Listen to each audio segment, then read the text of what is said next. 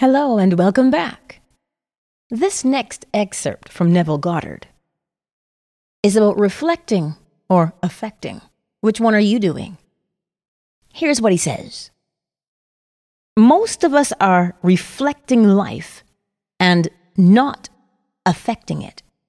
Your inner speech mirrors your mind, and your mind mirrors God. If you do not change your thoughts, you haven't changed their activity. And if you do not change their activity, the conditions of your life cannot change, for they are only bearing witness to the inner action of your mind. I'm sure at one point we've all heard that Henry Ford famous quote. You know, the first part of the quote that says, whether you think you can or you think you cannot, you're right. Well, Alan Watts also said it. He said, as a man thinketh, therefore he is. And the Bible says, well, out of the abundance of the heart, the mouth speaks. All of those things are saying exactly the same thing. However you perceive yourself to be is how your life will be.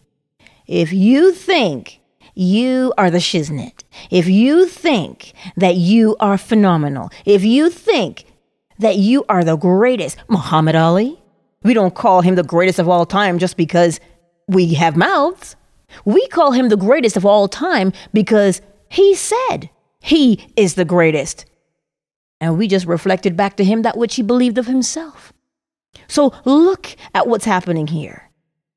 The way you see yourself, the way you think, has a direct influence on whether you will reflect what is happening in your world or you will affect it.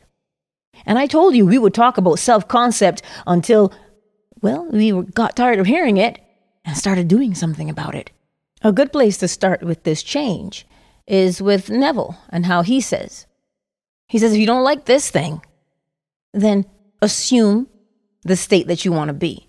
So if you want to be more calm instead of, flying off the handle, then assume that you're calm and behave as though you're calm. Practice your states akin to sleep with your calmness. And sooner or later, you will see reflected out into your world your calmness. But you have to start with the recognition of the thing or the awareness of the thing that you want to change, the state you want to change. It always starts there. That's the first step, being aware of the thing that you want to change. Remember to like, share, and subscribe to this channel.